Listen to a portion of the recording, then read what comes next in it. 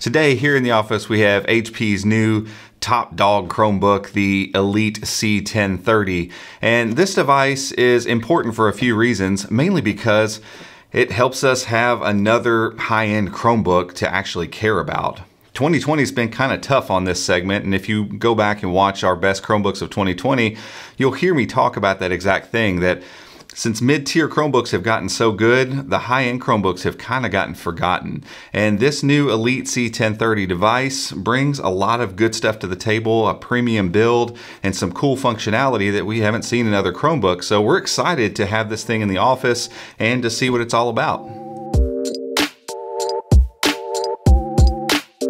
Today's video is brought to you by NordVPN. They're the VPN of choice for millions of consumers because they're awesome at what they do, and that is keeping your browsing safe and secure, whether you're at home or out and about. If you'd like to learn more about them and their services, head over to chromeunbox.com/NordVPN, where you can learn more and get started today. All right, so let's jump in the box. HP has already set some stuff up on this for us because it did come from them with parallels installed. So this is probably going to be a managed setup situation. So we'll take a look at it in guest mode. Charger wise, nothing out of the ordinary there. Just a block. Has some return stuff. Basic paperwork as we always expect, but this is what we're here for. And I'll be honest, this thing was announced back, I think in August, I believe, if I'm correct there. And we were excited about it back then. There were some delays, you know, good old 2020 stuff, and we've had to wait on this thing. And I've really thought the whole time that this thing brings so many good things to the table. As long as it feels nice in the hand, it's gonna kind of deliver on the promise of kind of the next really great high-end Chromebook, because ultimately, with devices like the c1030, for instance, it's got a high-res display, it's an aluminum build, it's mil-spec rated, and a Core i5, 128 gig SSD, and 8 gigs of RAM for $630 MSRP, and then it drops to like $530 a lot. And so when you got that much horsepower and those kind of specs for that kind of price, $1,000 Chromebooks become a really, really tough sell unless they deliver on all that stuff and give you some sort of better tactile feel and better look. And I can already tell you, just handling this thing for a second, that the feel of this thing is pretty on point. So think something more like the HP Chromebook X360 14C. If you've handled one of those, it just has a nice feel to it. This thing kind of takes that up a notch. It just feels fantastic. And it's got these nice chamfered edges around the sides. Hopefully that's picking up on camera a little bit. But so it's all aluminum. The top and the bottom feel like the same material, which for Chromebooks is kind of a cool thing. We usually end up getting like plastic bottoms and all this weird stuff.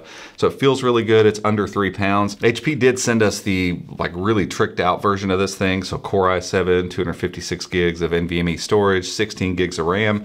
The one that's available for consumers generally across the board is the $999 version. And it comes with a Core i3, so 10th gen Core i3. 8 gigs of RAM and 128 gigs of NVMe. There's going to be plenty of power for just about any user, and you'll see as we kind of get into this all the other cool stuff that comes along for the ride. But you'll get the same chassis here, the same port selection, all that kind of stuff. So let's talk about those real quick.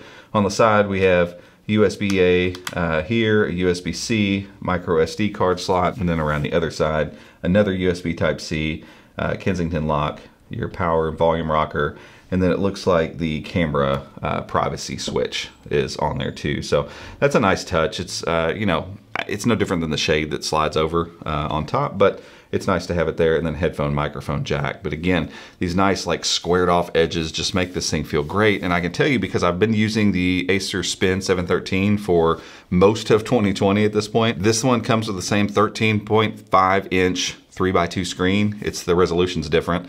But this thing is a way tighter package. I don't have the c1013 here to put it against. We'll do that kind of stuff for the review. But this thing just feels like a tight package, like a 13 or a 12 inch Chromebook should feel. And that's because, as you'll see here in just a second, it's got super tiny bezels. Oh, and it's got that sweet HP logo, that new logo that I think is just brilliant, honestly. It's 4 lines. It makes HP out of 4 lines. It's awesome. So let's open this thing up, and I'm fully expecting Yep, so I don't have the password for this thing yet. We're waiting on that to show up, but let me actually go into guest mode so that we can kind of see a few things here. There we go, that's good. I'll try to turn the brightness down a little bit. So this thing comes with 400 nits of brightness on the screen, which is pretty sweet. There is a model that you can get, they don't ship it just yet, that's gonna have a 1000 nit screen. This is not that. I don't even think you can get that yet. And it's the one that has the digital privacy screen. They're not shipping that one yet. From the looks of it, it's just not even available to order yet. So my guess is sometime in 2021, you'll be able to upgrade to that thing. But crazy bright screen with, again, a digital privacy screen. So you'd only be able to see if you're looking at it on angle. Everything else off angle would turn kind of a dark gray or black, so that if you're on a plane or something, you have sensitive information, you can look at that stuff and not have to worry about it. This model does not have that. However, this one does have what HP is saying is an upgraded screen, basically. So this one is an anti-glare 400 nit touchscreen. And you can probably see it, probably catch that a little bit on camera. Because it's anti-glare, some of the off-angle stuff is going to look a little bit dimmer until you're exactly on angle with this thing. But you can already tell around the edges, just this super narrow bezel, and probably most notably a super narrow bezel at the bottom. Across the bottom, you have to have room for hinges. That's just the way convertibles work. So you're never going to get this narrow of a hinge on the very bottom of a convertible device.